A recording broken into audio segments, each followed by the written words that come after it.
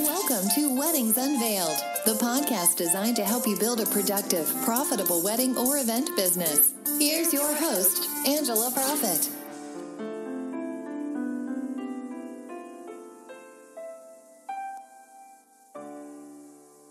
Hi, y'all. It's Angela Profit, your event and productivity therapist, coming to you from the heart of Music City in Nashville, Tennessee.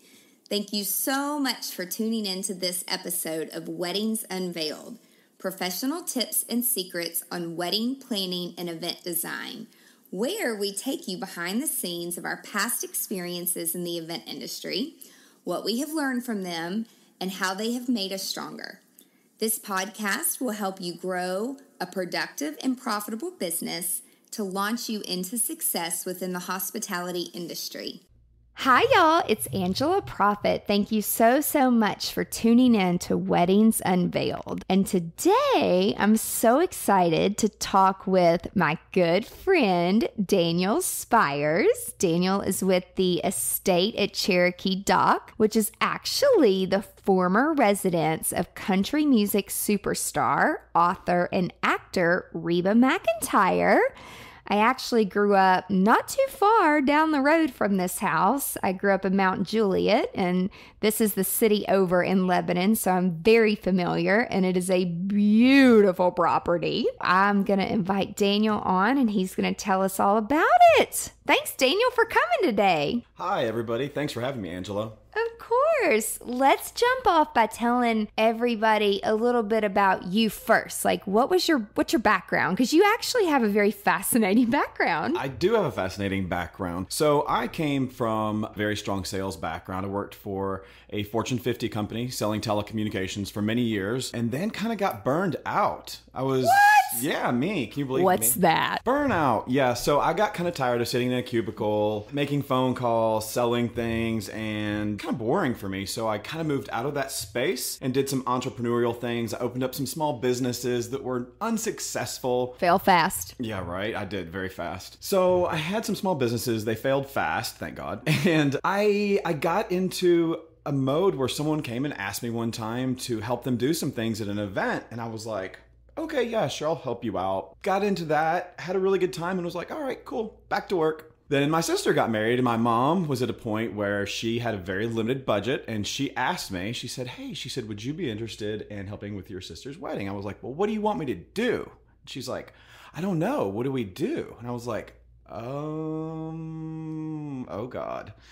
So I planned my sister's whole wedding, and it was really successful. Wow. It turned out great, actually. For what it was, it turned out really wonderful. For the budget that we were working with, it was minimal. So I got into the event space kind of there. That was my start. Moved on to a few different companies, and then I landed at Chef's Market with Jim Heggie. John Heggie is one of my best friends, and John said, come on, work for us. So I was with Jim for a little while, and then I met the wonderful folks at the estate at Cherokee Dock right after they purchased it. And How did you meet them? I met them at their open house. Oh, okay. I was bartending the bar underneath the big tent, and Megan came to me, and she was like, hey, how are you? And we talked, and we ended up having phone conversations, text communications, and finally she was like, do you want to come out here and work? And I was like, okay.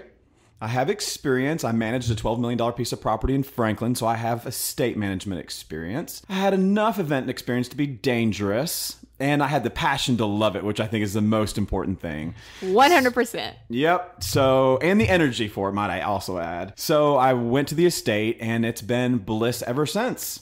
That's amazing. It's funny because Daniel and I did not know that we would be working so closely together. I was doing a holiday party for Pickler and Ben, which is a new daytime talk show that is being filmed here in Nashville. I did Kelly Pickler's wedding, God, it's probably like 8 or so years ago. And we just became the bestest of friends. And I love her and Kyle. And so anything that they plan on the show, they're like, hey, Ange, can you like help us out here? And they give me like a week's notice, but it's all good. It's all good. I love those kinds of things because they don't have time to change your mind. So I walk in, I'm like, ooh, these flowers look good. And like, this looks good. And we had some other things going on that week. And so I just kind of had to give up my control freak design ways and, collaborate with their designers that are on set, which was totally fine. But I walked in and I'm like, damn, this all looks good. You girls did good. And they're like, well, that's Daniel over there. And he's with Chef's Market. And we met for a hot second because I was just I literally got there at the very end of the party and I was like, hi, bye, bye. I mean, it was just crazy. And then fast forward a few weeks, and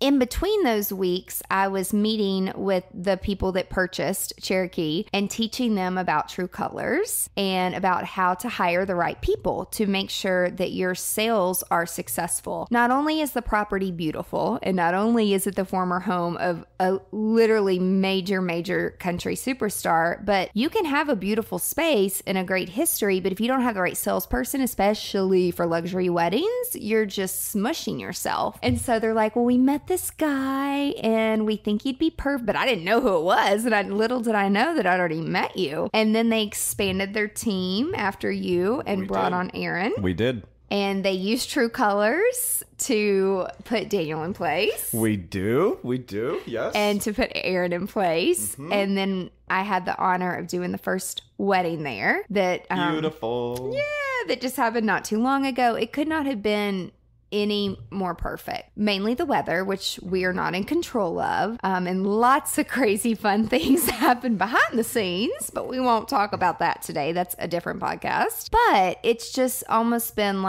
very serendipity that all this has come full circle, and there's so much opportunity and growth that I want our listeners to know about today about the estate at Cherokee. So we know how you got into the wedding and events industry, and what would you say is super special and unique about what Cherokee Dock offers? So, the good thing about Cherokee Dock is we are unique. There are 100 event venues out there that you can go to that are beautiful and luxurious and that have beautiful grounds. Cherokee Dock, we offer something a lot different. Our customer experience is on point, and first and foremost, it's been incredible. In fact, I've worked with various planners in the industry, and we've had meetings with the couples, and they come out of the meetings and they're like, they want you to plan their whole wedding, Daniel. And I'm like, well... So I can't. That's not what I do. I run a venue. And so it's really interesting because the people have gravitated to Aaron and I because, we try to make the experience pleasurable and fun and engaging. So fun. We do. We keep it fun. We want to give a lot more yeses than we give nos to our clients. I think that's very important. The other thing with us, outside of the customer service aspect specifically, is the fact that we offer overnight accommodations. Yes. What we do is we have brides and grooms that come to us for a Saturday wedding, and it turns into a wedding weekend. What that does for the bride and the groom is it gives them a chance. Or the couple. Yes, or the couple, yes. You do same-sex weddings. Oh, gosh, can't wait to do my first. So the couple, it turns it into a better experience for them. It's more spaced out. It's more enjoyable. Instead of rushing into the facility, rushing through the wedding, hurrying up and getting out by 11 o'clock. It's a much more laid back experience for our clients, and we've had the best turnout with it. So if you were to lead a blind person down the pathway of Cherokee, and we started at the security gate and the gates open with my eyes closed, describe first moment just all the way through, all the way down the driveway, through the house, to the back of the house, give them some landscape information, and it's on the water and the courtyard. Just tell them. So this is actually really fun for me. I didn't know what I was walking into at Cherokee. When I got there, we have probably in excess of $500,000 to $750,000 worth of very exquisite landscaping, and I love horticulture naturally, so I didn't know that I was landing in my heaven. So I pull up to the gate, and I'm at 175 Cherokee Dock Road. You come through our wonderful iron gate, and the entryway to the home is a very, very long, it's probably about an eighth of a mile of winding area that goes through beautiful lush grass, and it's all lined with 20-year-old willow oaks that create the most amazing canopy over the opening to the entranceway to the home. As you're driving up the driveway, you'll have the lake in the background. You will have a wonderful, wonderful view of all of the trees and the canopies that are on the property. The main part of the front of the house is basically a park, is basically what you're looking at. Water fountain with lights, not cheesy lights, No. like beautiful lights. So once you get to the roundabout in front of the house, Roundabout, that's Yep. what it's called. The roundabout in front of the house, you've got an amazing pond that has 2 tiers. It is lushly planted with crimson queen lace, Japanese maples. It's got Habari from Japan. It has got the most amazing, exquisite, unusual landscape to it. As you go towards the house, it's a 3-story, 4-level Greek revival that is more modern. So it's not your typical Southern mansion. It's got a little bit of a twist of modern to it. To the right, you've got a private boat dock and That you can get married on and pull a boat up to it. pull a boat up to it, or have a fireworks display from, or to do a leave from. It's beautiful. And private. And very private. Once you're inside the home, I won't go through every room with you because that would take a long time. But they're beautiful. They're beautiful. Just start with the master because it's my favorite. So the master bedroom was The bride's room. the bride's room, and it is our bridal suite. It is actually a very, very large bedroom with automatic electronic curtains, a private balcony, 2 fireplaces, and it has what would you call the bathroom? It's not really a bathroom. It's more of a... It's like a place where you can just spread all your shit out and do hair and makeup. And it's got professional hair and makeup lighting, and It does. And then my favorite that leads into that, I'm totally interrupting you. No. But I'm so excited. It's got this laundry type thing. What is that thing called? It's like you're at the dry cleaners. It's at the dry cleaner. It's a conveyor A system. conveyor. And you push a button. And I don't know if it does this. I'm making this up in my head. But what if you wanted to wear black that day or red or pink and everything's organized? But the closet, tell them.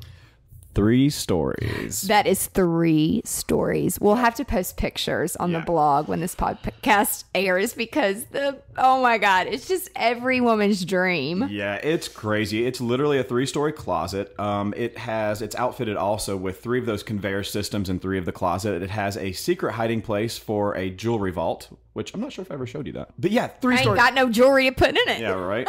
So 3 stories, guys. That's our bridal suite. You've got a lush group of bedrooms that are very, very, very accommodating, wonderful linens.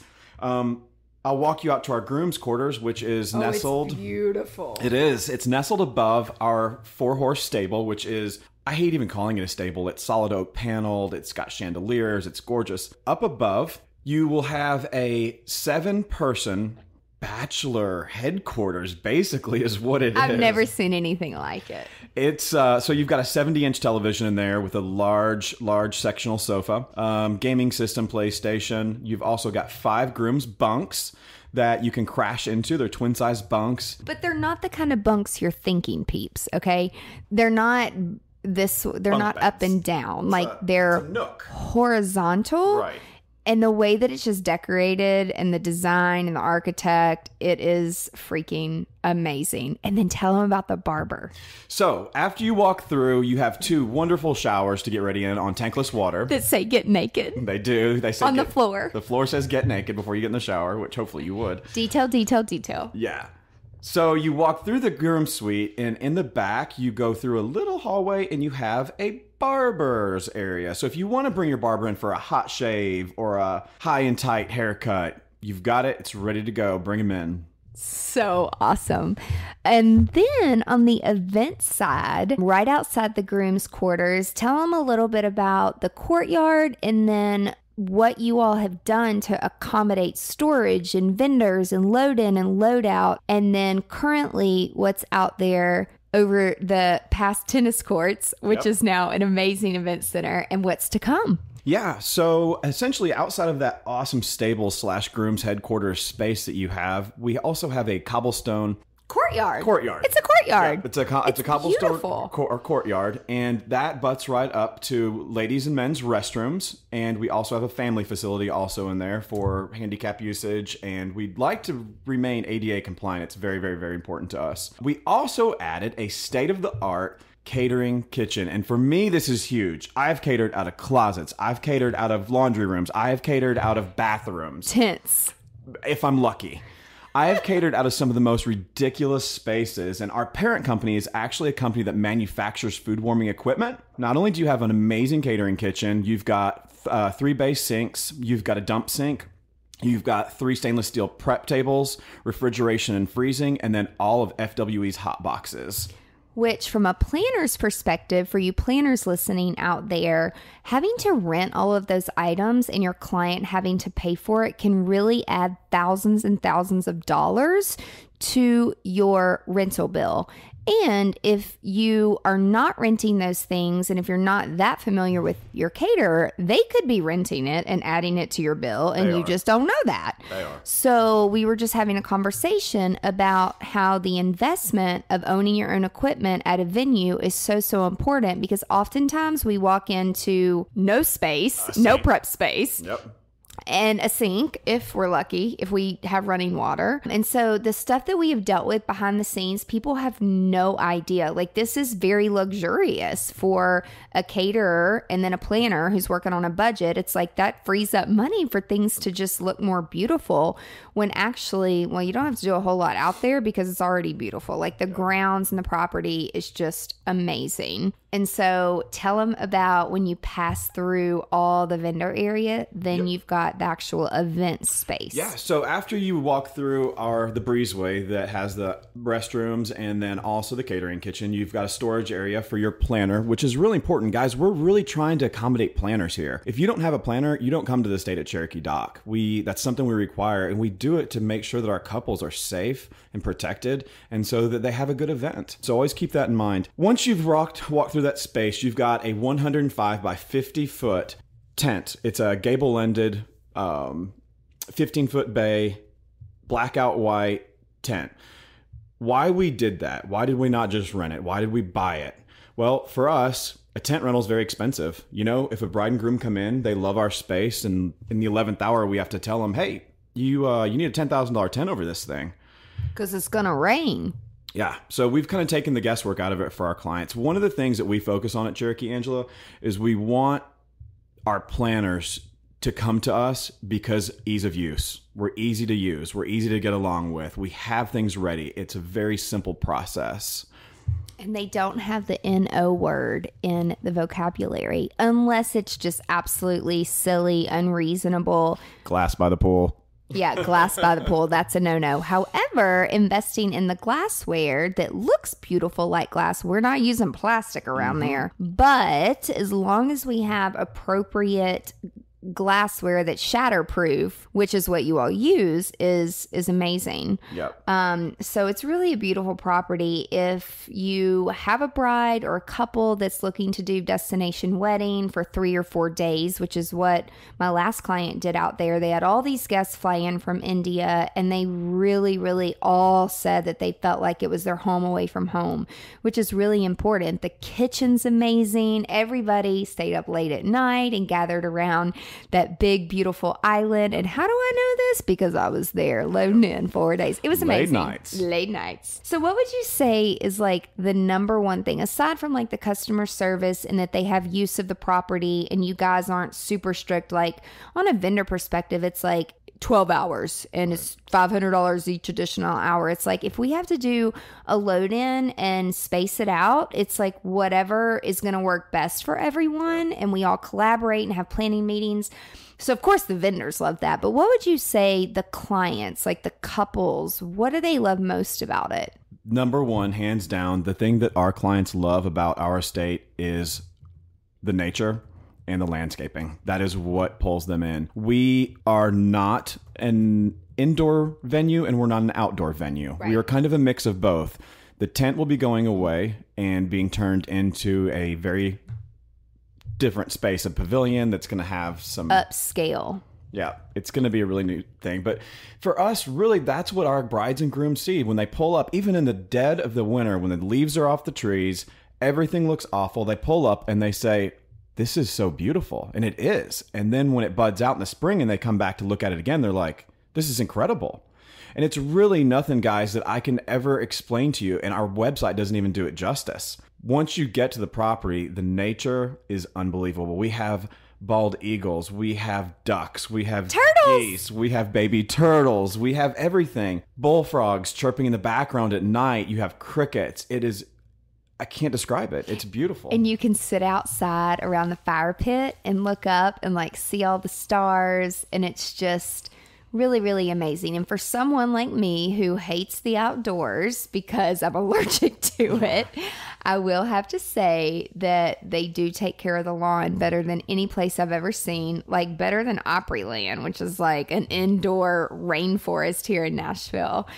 And usually when I have to work outdoors for 4 days straight, I literally have bites everywhere, even though they've told me they sprayed for bugs. But this property I've never seen anything like it in terms of it being very manicured. And you guys don't only do just weddings, like you also service corporate events, political events, non-for-profit events. So from a corporate standpoint, tell us a little bit about that. Yeah, guys. So from a corporate perspective, we're a great destination. A lot of the corporate planners, they want to get out of hotels.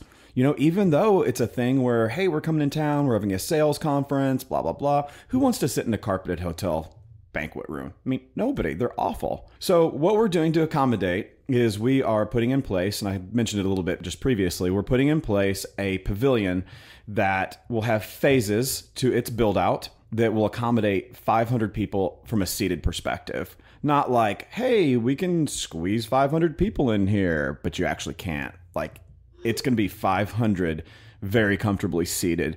Audio, video, everything great. So we can get those people out of those hotel rooms and get them in and come out. We also have corporate retreats on the books for some large companies that are coming into town. They're doing VIP parties. We have those coming out for corporate. It's great if you want to impress your clients also. If you own a law firm, you've got high-end clients, you want to host a party, it's wonderful for that. It's just, like you said, it's something different. It's something unique. And the way that everything is decorated and all of the freshen up stuff that's been done, it's just really incredible, guys. So aside from you guys are a newer venue right now. And so not to date the podcast or anything, but can you share with us, have there been many challenges that you have found with brides or getting into the event industry or the market? Share with us a little bit about that. Yeah, so we are new to the industry. I would say we're very young. I don't have venue management experience, so this is a learning process for me also. And not only am I a friend of Angela's, but we are actually one of her clients also. There have been a lot of things that we have learned. This is a learning process. There are things we are going to continue to learn through this process. But yeah, I mean, some of the things that I'm seeing what people like, ease of use. I mean, that's something they like. One of the things also that kind of blindsided us on a situation we had a situation where I never put a lot of thought around security. I always thought, oh, okay, we'll talk about it at some point. If the wedding hits 200 people, we require security and we'll kind of let them handle it and we'll make the recommendation. Guys, we keep security in-house now. We had an incident at one of our first events that has now put us at a place where we're safeguarding ourselves. And we're trying to safeguard the livelihood of our business. So yeah, there have been a lot of those situations that we have, they've been blind spots, and we just deal with them as they come. And even though I feel like, I've known the crew from day one, even before we all met, I was a part of helping them write their policies and procedures and contracts and vendor policies and the pool policy, and sat alongside the attorney. Attorneys are great and you've got to have them, but they don't do events every day, and they definitely don't do weddings every day, which is emotional money spending. And something that's really important as a venue, especially an expensive luxury venue, you want to have additional insurance and make sure that your client has insurance. I will say, when you're at a private home, people really do act like they're home, and they like to drink and they like to have fun. They get comfortable around day 3. They get very comfortable when they're there. I've noticed that. And we are insured very well, but beyond that, that's one of the things when we were working with Angela that we were working with you on, that yep. We put that in place, and we do require that. You've got to have a planner and you've got to have an outside insurance policy. It's $100, guys. Yeah. And you're totally safeguarding your livelihood. Yep. And the other thing too, like, how have you guys handled, being on a lake and having a pool and just to know that like you guys have a policy and procedure in place. Like one of the consultants that we were working with said, well, what about having, they're not like life jacket, but like these buoy things. And I don't know, before our event, it took a lot of meeting time and also implementation time, not just talking about this stuff. And Daniel's like, oh, we already got them. They're out there. So that's one of the things when you have water, it's a double-edged sword. It's absolutely beautiful. It's a draw. It makes people sign our contract because they love being next to the water. The other part of that, it's a liability for us. So we have to be very careful. Some of the things we did, we put up no diving signs. We have put up swim at your own risk signs. We have built things into the policy or into the contract so that people understand our policy on swimming and using the pool. We want you to use it. We just want you to be safe. No glass around the pool. We have safety devices in place for our events if there was a drowning type situation. One of the other things we do from the perspective of guarding the pool during the event, we have one of the security people stationed at the pool so that if a little one got away from a parent and they got near it and there was a fall, our team is ready to handle that immediately. And I'm telling you guys, one bad accident can be the end of your business. 100%. Would you say as far as like, since you are a newer venue, are you experiencing that your leads or your couples or brides are coming for a destination experience, or are they more local? Like where, because you were telling me the other day, kind of getting people from all over the place, but New York is really a hot market because it's easy to get here. Guys, even though if you're not in Nashville, I would say, for me personally, for planning and designing, 90% of my clients don't live here. They want a destination experience. And that's why Cherokee is such a wonderful place. Not only is it beautiful and they get that Nashville feel when it's only 35 minutes from downtown, depending on traffic. Yep. But you can always provide a really nice bus and a shuttle, and it would be fun to get like a Reba McEntire impersonator to get to like sing for them. We do that a lot when we put people on a bus. And then of course we brand the hell out of the event. But what would you say, like, what are people asking for? Like when they come there to have their wedding or their event? So a lot of our customers come to us initially. It's twofold. Right now, we do get locals, and they come to us looking for a plain Jane, 1 day, Saturday, in and out, done wedding. Out of everything we've booked. Because that's what they're potty trained to know. Yep. So they come to us for a day of, and then when we introduce all of the options and our methodology of how you can enjoy your wedding weekend, and they see that and they envision it and we explain it to them, I've only signed 2 up for day of. The rest of them are all overnights. That's amazing. Yep. Just the opportunity that you guys have there. You guys have to check out the website. Just like you said, website doesn't do it justice at all, but it gives you a good idea. It does. So tell our listeners where they can find out more about the estate at Cherokee Dock, and then we have a special announcement. Yes, so you can find us at CherokeeDock.com. That's Cherokee, and then dock, DOCK.com. Our social platforms are all at Cherokee Dock, and then on Insta, it's at Cherokee Dock _. We are very, very, very active in our social platforms. Thank you, Angela Prophet. So we're always uploading new content and always making sure everybody is aware of what we're doing on freshening up the property and changing things and making them more vibrant and exciting. So please follow us on all of our social platforms. You can reach us direct on the phone at 615-609-0099. So Daniel's blue, for those of you who are familiar with True Colors, and he loves to talk and build relationships. It's funny. I'm like, don't effing call me. Like, Marco Polo me or text me. No, I'm just kidding. I love to talk to my clients and my friends. But there has to be a purpose, an agenda. So for all of our listeners out there, we do have a special announcement that they have so graciously offered. So you want to tell them about that? Yes. So we're excited for all of you listeners.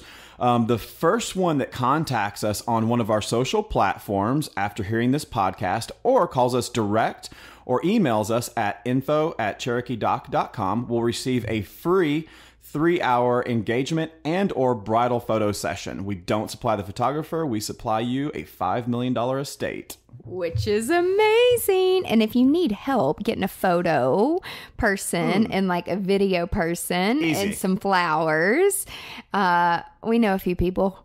So be sure to email, send a DM. That means direct message. It does. I didn't know that yes. until recently. It does. I live under a rock. But guys, just check out this beautiful, beautiful venue. And again, they have gone above and beyond to make sure that, especially from a wedding perspective, and they're continuing to add more and more wonderful things. And again, we want to make sure like it's a great fit, not only for the venue, but for the client. And so it's not for everybody, but if you're looking for a weekend experience or several days with an event, it absolutely will take your breath away. It'll be unforgettable. Your people won't stop talking about it. So thanks so much, Daniel, for coming on today. Thanks, Angela, for having me. And I'm excited for this to air. You guys have a great day, and thanks so much for listening to Weddings Unveiled. Bye. If you found this podcast helpful, please share it with other wedding and event professionals. Thank you so much for listening. Be sure to tune in next week for more tips on how to grow your business. And if you have a question or an unresolved issue that you want guidance on, connect with us on angelaprofit.com. For more valuable resources, again, visit the website. And until next time, remember to stay productive and profitable. You've been listening to Weddings Unveiled with Angela Profit. Join us next time for more insights to help you build a productive, profitable wedding or event business. For more great resources, head over to angelaprofit.com.